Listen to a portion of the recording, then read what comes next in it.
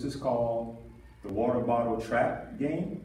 In this game, you need an empty water bottle and a basket, and obviously a ball. I'm using a tennis ball, and I'll show you how the basket looks in just a second. But in this game, if you trap the ball and the bottle, you earn 3 points. If you trap only the bottle, you get 2 points. If you trap the ball only, you get 1 point.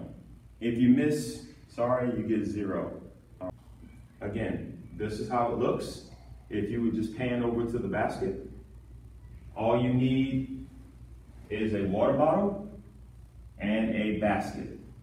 I'm going to stand about 5 to 7 feet away, and I'm going to roll the tennis ball, and I'm going to try to trap both underneath the basket.